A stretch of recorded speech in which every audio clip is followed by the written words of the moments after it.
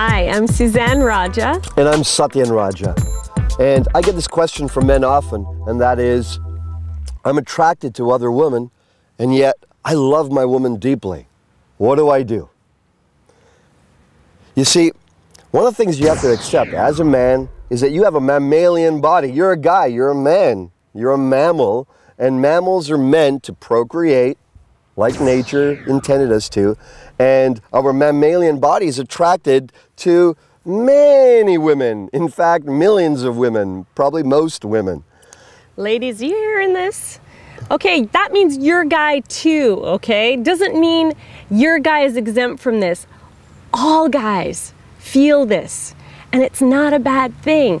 It is actually just nature. It's nature at work. It's the way that butterflies fly through the air and you notice it all of a sudden, or the rainbow is there and all of a sudden there's a rainbow after the rain.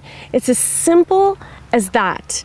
So just really get that it's a natural way of life. It's just life presenting itself, and life in the greatest form is in the feminine form, and there's many aspects of life out there.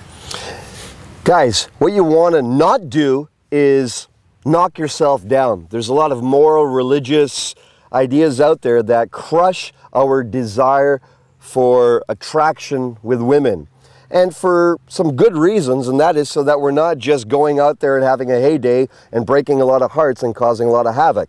So there's some value in having that type of suppression. But, you know, at the end of the day, we suppress our energy, we put this moral, press down, and we feel bad about ourselves. That's what a lot of guys report. That's not the way to go to beat yourself up. The first thing is to accept yourself as a man with virility, as a man with desire and joy for women, and the appreciation of women, and the appreciation of beauty, and their curves, their lusciousness, their radiance, their natural juiciness. You can't not be attracted to it, and if you're not, that's something to really look at. Guys, you're alive. You're simply alive, and there's nothing wrong with it. It just means you're alive enough to notice. You're alive enough to behold what life brings. Now, when you see other women, rather than sticking out your tongue like this, whether you're doing it internally, whether you're doing it in your mind, whether you're, doing externally, hopefully you're not doing it externally. If you are, stop, retract back that tongue. It's something that we don't want, because that's totally offensive and, disrespectful to women. And it doesn't touch them. It doesn't open them. What you want to do is notice them. Breathe them. If you're walking in a mall and there's beautiful women around, just notice them with your peripheral vision. You're noticing them in any way. Notice the tickle that they create in your body, the sensual evocation, that tantalization, that sexual urge, that lift you get. And rather than just sticking out your tongue at them or getting, like grabby with them, or following them off in some direction. I mean, it's great to notice, but if you go off in that, it's what you do with this natural opening, this natural something that's coming from you. It's what you do that's so important, and that's why what you're saying is really key. So appreciate the beauty of women. Inside, say, I appreciate you. Inside your mind, I appreciate your beauty. Young beauty, middle-aged beauty, older beauty. There's a whole spectrum of beautiful women, and they all have their own uniqueness. You see, as men, we're not really attracted to a better woman. So I have an amazing wife here, and there's many beautiful women, but my sexual intention only goes to my beloved.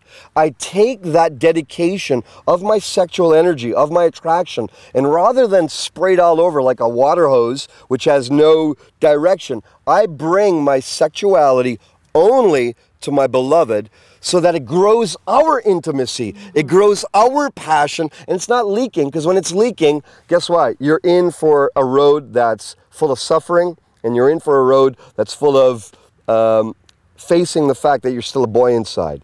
So you want to connect with the man inside of yourself, the adult, and you want to bring your intention there, and inside your mind, say, I appreciate your beauty. I appreciate your beauty.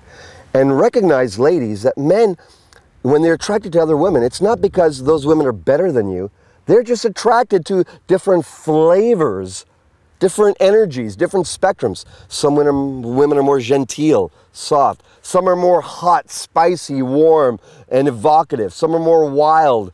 Whatever energy that your own woman perhaps has less of or is not animating more of, that's the energy that you'll naturally be drawn to. Just don't walk down that line with them. Just recognize, there's that beautiful essence over there. Appreciate it. Let your body be filled with that energy. So you breathe deeper when you see an attractive woman. You allow that tantalization to fill your body so that your spine becomes stronger, your presence becomes stronger. And then, here's the key, real powerful key. You take that energy that you receive from that beautiful woman and you bring it to your own woman. You take that passion, that thing that's been evoked, and then rather than follow your imagination that way, you bring it to her. You direct it to her. Because guess what? Your own woman has the whole spectrum of light energy, all the way to dark, sexy, passionate energy. And it's a type of dedication which she will feel. That's so true. That is so true. And I'm so glad you said that to the men, because really, men, you know, I want you to feel from my heart that whatever it is that you feel, if you use what you feel in a way like this, then what will happen is it will strengthen your mission in life.